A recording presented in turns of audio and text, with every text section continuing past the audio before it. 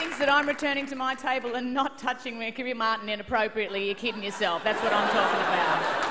Oh, my word. Ladies and gentlemen, there's an award. Oh, my God, I could be here all night. I get excited. You know what I'm like.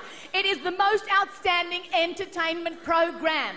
And, ladies and gentlemen, the TV Week Logie goes to, oh, The Voice! This is the third Logie for the juggernaut that makes showbiz dreams come true for its contestants and ratings dreams come true for its producers. Accepting the award are host Darren McMullen and coach Ricky Martin.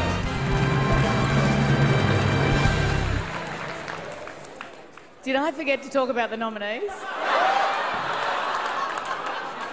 It's live, don't tell anyone, we can cut it out later. Did I? Okay, no, that's probably why I should be presenting with a boy. Anyway! Don't be like that. Don't be like that.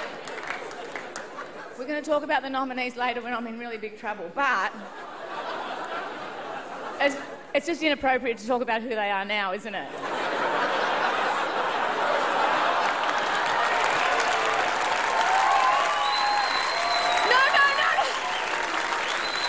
Let's pretend it hasn't happened. Ladies and gentlemen, the nominees for the most outstanding entertainment program are... The Voice. I wish I had my glasses. The Chasers Media Circus, the ABC. Sean McAuliffe's Mad as Hell. The Checkout, ABC. Golden Hunter.